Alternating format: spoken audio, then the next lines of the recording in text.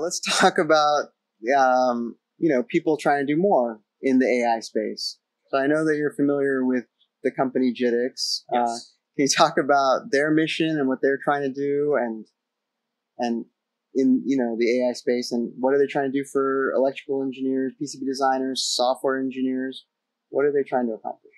The key advantage that electrical engineers and engineers in general, but let me speak for EE, Yeah.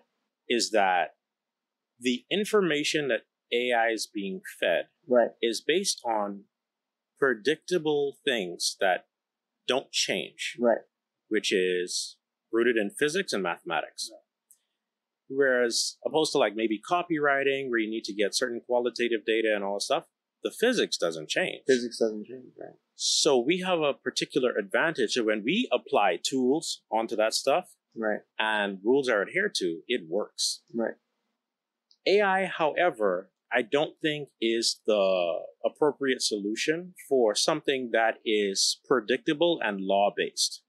You don't have to guess at, like, it's extra work to run a bunch of data to right. get something that guesses at the right laws and gets right. it right most of the time. Right. Because it's just guessing tokens. Right. You don't want probability embedded in a... No. Right? That's why we have circuit and simulators and ANSYS. Right. Those software tools have never designed a PCB in their life. Right. But we trust them, and we can design cell phones with them. Right. So this is why a programmatic approach right. to doing heavy lifting for certain tedious tasks is super valuable, and this is exactly what JITX is doing. So things like component selection, mm-hmm. and making sure that the components that are selected are triply sourced from the supply chain in real time, using real-time data, ensuring that, here's the thing, it would normally take me 5 to 10 minutes to spec out certain resistors, certain capacitors, microcontroller chips and everything. But with a line of code in JITX, I could say use a rest strap command, pick this package, 1206, 1 kilo ohm resistor, and so on and so forth. In one line of code, 5 seconds, it's selected for me. 5-10 seconds, literally. So these are in-training videos that I recently did for JITX, and it's phenomenal. So now I'm saving orders of magnitudes of time. Well, maybe not orders. I'm saving multiple hours of time. Right. I can get my job done overall in half or a fourth of the time with these tedious little tasks. Another thing that they're doing, they actually have an auto router that I don't have to take a whole afternoon to set up for my specific designer application. Right. There's still some signal integrity rules that need to be set in place, but having it defined in code and then having the solver use its algorithm to incorporate that data is way less time consuming than doing it in a typical or normal constraint manager.